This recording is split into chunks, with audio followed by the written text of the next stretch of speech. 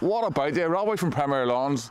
Today we're going to cut the lawn for the first time with our cylinder mower. For anyone just joining us, this is a lawn that we killed off last September. It was covered in weed grasses, and we've shown you every step of the way.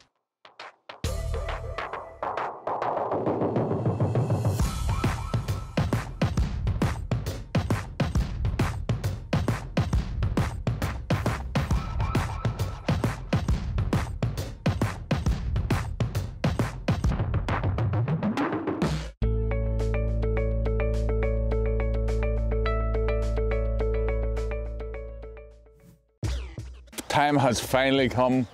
We're going to get the cylinder mower out. We're going to give the lawn a cut for the first time with the cylinder mower.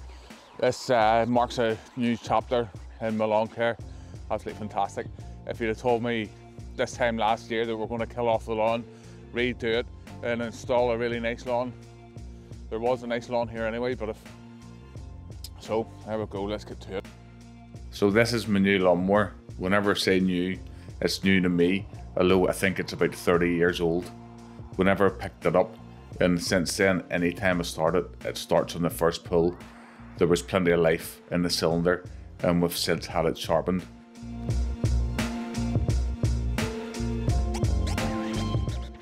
An old cylinder mower that's sharp is every bit as good as a new lawnmower, as long as it's set up properly. So this device here is called a setting bar, and we use it to set the height of cut on the cylinder mower. Now, I do have the lawnmower set to 20mm. On this occasion, I won't be adjusting it. If you want to see how we adjust them, leave me a comment down below and let me know, and we'll do that in a future video. A setting bar is a very easy tool to use. We're rested against the roller at the back of the machine, and then the roller at the front of the machine, and that screw drops into the bottom blade. We'll call that the sole plate. And then if we want to raise the height of cut or lower the height of cut, we'll adjust the front roller on the machine.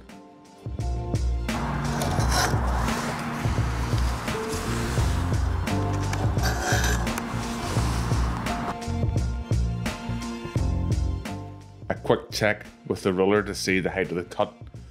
We have been cutting the lawn at 30mm with the rotary mower, and now with the cylinder mower we're going to start cutting it at 20mm.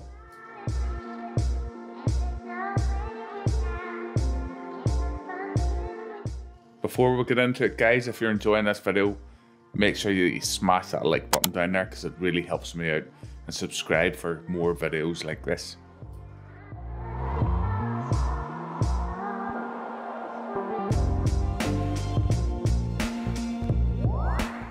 As the grass starts to grow later on in the season, we'll be dropping the height of cut.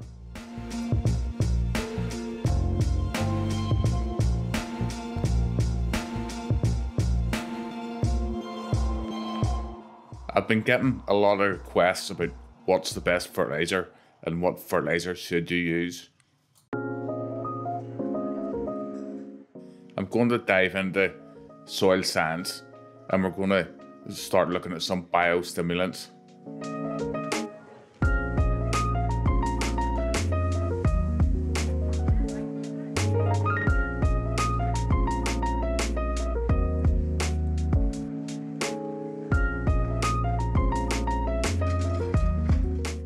One teaspoon of healthy soil contains more living organisms than there are people on Earth.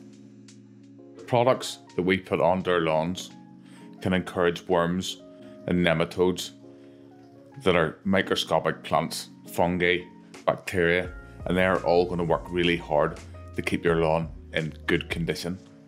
So we're going to be diving into biostimulants and seaweeds and fertilizers that are going to encourage that wildlife below your garden.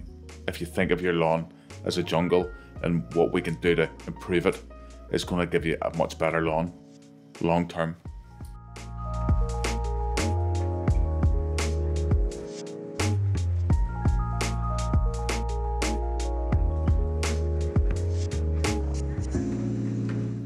Training my dad Chris up on the new lawnmower.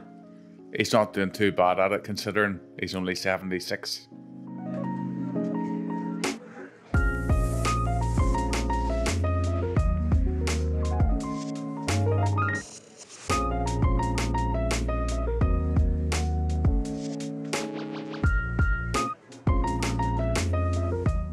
So we gave the lawn a double cut just to really get that nice stripe. I'm really looking forward to this summer to see how well we can get the lawn looking. If I was to buy this mower today, new, it would be around £6,000 plus VAT. Guys, as ever, if you've enjoyed this video, make sure that you smash that like button down below. If you have any questions, leave me a comment and I'll see you in the next video. Goodbye.